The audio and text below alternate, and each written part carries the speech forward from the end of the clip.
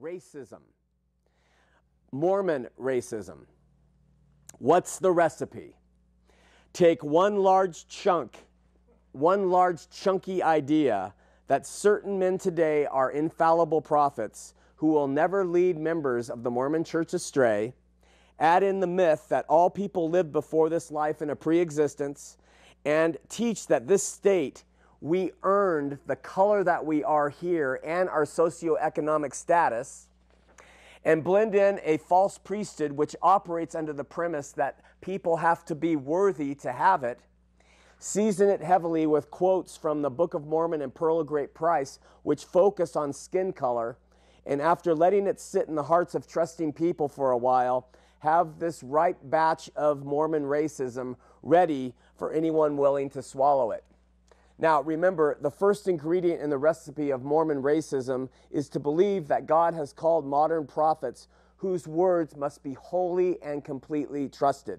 The first of these modern prophets was Joseph Smith. And Joseph Smith introduced the first concept of racism in the book he authored called the Book of Mormon. Note, most of these racist ideas are still found in the Book of Mormon today. Speaking positively, Joseph describes some people in the Book of Mormon as white and delightsome, fair and beautiful, and fair and white. In sharp contrast, he also used phrases like dark and loathsome to describe other people groups who were corrupted or chose to live evil lives. In describing the Gentiles that would someday discover America, Joseph had a Book of Mormon character named Nephi say, quote, in 1 Nephi 3:15, "And I beheld the Spirit of the Lord, that it was upon the Gentiles, and they did prosper and obtain the land for their inheritance." Ready? "And I beheld that they were white and exceedingly fair and beautiful, like unto my people, before they were slain." Several chapters later, Joseph describes some characters who used to be white Nephites that had now become people that he called the Lamanites. Listen to what he said. "And he," meaning God, "had a curse come upon them, yea, even a sore curse, because of their iniquity. For behold, they had hardened their hearts against him, and they had become like unto flint. Wherefore, as they were white and exceedingly fair and delightsome, that they may not be enticing unto my people, the Lord God did cause a skin of blackness to come upon them." Obviously, the writer of the book of Nephi, whether it was Joseph Smith or an ancient American named Nephi, believed that dark skin was repulsive and white skin was delightsome. Reinforcing this opinion was the fact that later in the Book of Mormon, when the dark Lamanites converted to Mormonism, something miraculous occurred. Their skin pigmentation began to change back to white. In 3 Nephi 2:14-15, the Book of Mormon reads, "And the curse was taken from them, and their skin became white like unto the Nephites, and their young men and their daughters became exceedingly fair, and they were numbered among the Nephites and were called Nephites." But sadly, according to Joseph's Book of Mormon, as these Lamanites returned to their evil ways, their dark skin came back upon them. Later in the Book of Mormon, a prophet named Jacob, in a rebuke of his white brethren, said, quote, "O my brethren, I fear that unless ye shall repent of your sins, that their skins will be whiter than yours, when ye shall be brought before them before the throne of God." Now, how come God hasn't used this Book of Mormon pigmentology on all peoples around the world? The Nazi Germans, for instance, who were trying to be a superior race, a devout heavenly race even on earth, how come he didn't take that master race and have them become dark because of their evil deeds? What about the Bolsheviks? How come they stayed white? Or the Manson family? How come their skin didn't turn? As early America was being settled, people began to look around and wonder, who are these savage people and where on earth did they come from? Why do they look so different from us who are so civilized and how we look? There had to be a reason for these terrifying differences, and when answers were being sought by seeking people in and around 1820 to 1830, Joseph Smith was not only willing to provide them, he had the audacity to attribute these answers to God himself. Let me tell you something here and now and as plain as day. Let this truth sit in your mind. Just consider it, okay? God is the author of all races, all cultures, all people. Just as he created many species of dogs, Labradors, Boxers, Dachshunds, Wiener dogs, all these different dogs, and cats, Siamese cats, calicos, all these different species, he has given human beings their diversity of colors and cultures and climes. The prophet Jeremiah rhetorically asks in Jeremiah 13:23, listen to this, can the Ethiopian change his skin or the leopard his spots? That's from the word of God into the prophet Jeremiah, a question that is so simply put in the Bible. By 1835, and after a series of very discouraging events which caused many Mormons to begin to doubt Joseph's reliability as a revelator, the 30-year-old announced the discovery of another miraculous find, an utter lie he called the Book of Abraham. In summary, a man named Michael Chandler showed up in Kirtland, Ohio, and he had some Egyptian scrolls and mummies. And long story short, after examining him with his untrained but highly imaginative spiritual eyes, Joseph Smith claimed that they were the words of God written by Abraham himself. This new and miraculous revelation created new and miraculous faith in the hearts of those who were doubting Joseph, if he would actually lead them astray, and there was no way at the time for anyone to confirm or deny whether this translation he was providing the world was real. He just could provide it and say it's real, and people said, well, must be, you know. In this book of Abraham, Joseph claimed to decipher some very advanced revelations on matter and introduced more insights on what the Latter-day Saints called the pre-existence or premortal life. In this book of Abraham, Joseph further fleshed out his teaching on a pre-existence and offered more on his ideas of progressive theology. Included in his translation of these scrolls were more insights on race, except this time they were insights specifically aimed at the skin of black people and not the American Indians. Where the Book of Mormon Lamanites got the skin they deserved from their earthly behaviors, black people, according to Smith and other trusted prophets to follow, got their skin that they deserved from their actions in the mythical pre-existence. For Mormons, the punishments blacks faced was not limited to having to walk around in a skin that was darker, but the curse also meant they could not hold the false LDS priesthood here. And to Mormons, the priesthood literally is everything. So while blacks could not be baptized, while black people could be baptized and be members of the church from the onset, wasn't that generous of their Mormon leaders? You know, you can be a member with us, you just can't do anything. They were not permitted to enter into the LDS temples because only people who held the priesthood could enter into the LDS temples. And remember, if a person can't enter into an LDS temple, they can't have their family sealed to them, and they cannot become a god. Therefore, by banning blacks from holding their false priesthood, Mormons were essentially banning blacks from their false heaven, too. And exactly how did this black skin come out from among these deficient spirits who were supposedly coming from heaven? Through the murderer Cain. Now, that's really nice, isn't it? First, they tell the black folk that they were unfaithful spirits in a pre-existence. Then they tell them they can't have the priesthood. Then they tell them that they can't be gods and they can't have their families sealed to them forever. And then they tell them that their lineage comes from Cain. I mean, and there are people who are black today, Gladys Knight, who have joined the LDS Church. I don't know how they do it. It's unbelievable to me. Anyway, in his doctrinal commentary on the Pearl of Great Price, printed in 1967 on page 400, Hiram L. Andrus wrote what I was taught since I was a child. Quote, "From the information given in the Pearl of Great Price, it is apparent that Cain is the father of the Negro people," end quote.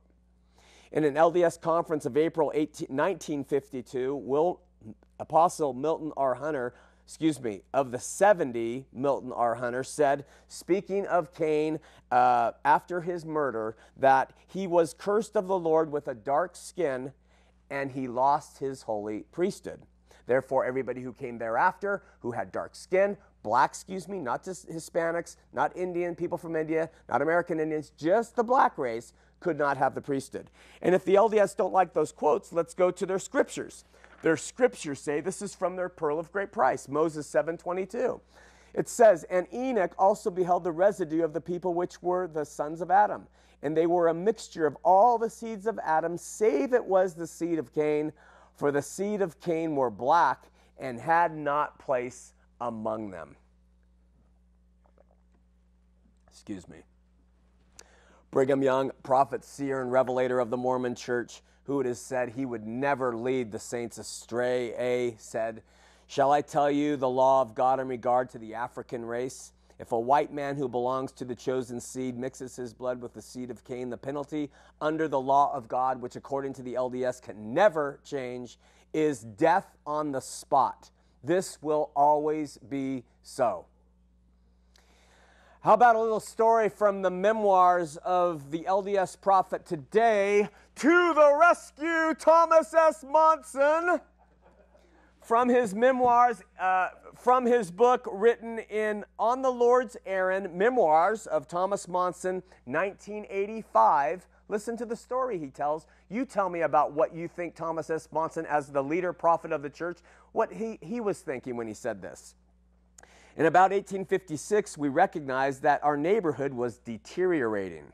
We observed this one Halloween by the nature of the people who came in the guise of trick-or-treat. The minority elements were moving into an area where we lived, and many of the old-tide families had long since moved away. Seeking counsel, I visited with Mark E. Peterson, who for many years had been the general manager of the Deseret News. O. Preston Robinson, my former professor of marketing and the University of Utah, has succeeded Brother Peterson as the general manager at the News.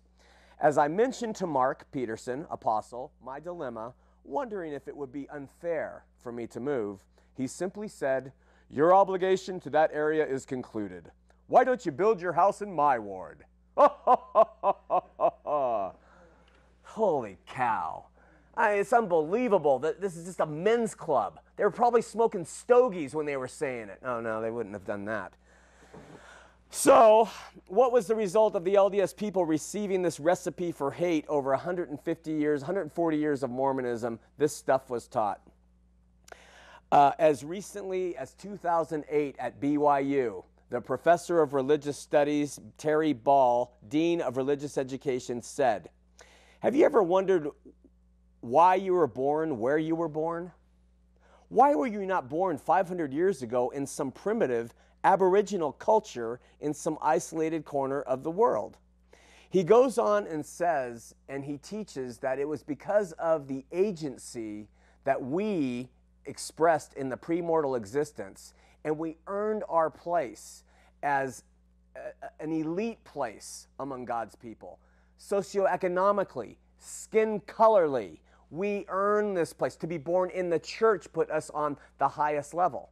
And so it just engenders pride in the hearts of these poor people who have bought into what the prophet says. Well, Mr. Sean McCraney, LDS people will cry, the ban on black men from the priesthood was lifted in 1978. It's so unfair of you to bring that up today. It's 2010. Well, let me respond. First, while it is admirable Mormon leaders change their position on blacks in the priesthood, racism and the seeds of racism are alive and well in the hearts of most Latter-day Saints older than 35 or 40 years of age. I mean, we cut our teeth on this stuff. That quote was given in 2008. The idea is still there. Secondly, the LDS scholars love to call in and say, you know, Sean, by our fruits, you should know us. By our fruits. They love that line. And, you know, really? Are you talking about the fruits of racism and the fruits of polygamy and the fruits of elitism and prejudice? $40 books by your prophet? These fruits? Is this what you're talking about? Third, Mormonism has never apologized for their 140-year stance against black people being able to hold the priesthood. They only conveniently revealed this sort of quasi-revelation and then just sort of said, hey, everybody gets to have it now. Bravo, we move on now. We, living prophets, trump dead ones, we move on. We don't care if Brigham Young said this stuff's never changing. We move on. But perhaps most importantly, what does this say about following and trusting in these living prophets who claim they will never lead you astray? Yea. Mormon racism was 140 years plus of modern Mormon prophets leading people astray, of leading them to racist actions and thoughts, of leading them to bias and hate, to justifying their elitism in the name of holy God, to pride of feeling that they were God's heavenly children from birth because of what skin color they had and where they were born, and when God has given all peoples, the New Testament teaches, male and female, bond and slave, savage, wild, and disciplined and civil, any people, all people, pure freedom by the shed blood of Christ. Joseph Smith, 1800 years later, reestablishes this hierarchy and starts keeping people away from God. Really a crime. Now, the LDS have long used God's dealings with ancient Israel to prove that even God has been exclusionary when it comes to the priesthood. The missionaries will often say to people, now God only lets certain men hold the priesthood in the Bible times. We have to try to remember that when he wouldn't let black people hold the priesthood today. Listen carefully. There's a huge difference between God saying that only a specific line of men can do priesthood duties in his temple, and God saying that everyone can have these could do these priesthood duties except a certain line of men. Do you see the difference in that? God's Old Testament way with dealing with the children of Israel was those from the line of Levi, okay? The line of Levi, they were the ones who were able to go and do those lines. And that was it. Everybody else was excluded. But the Mormons try to make a parallel to that.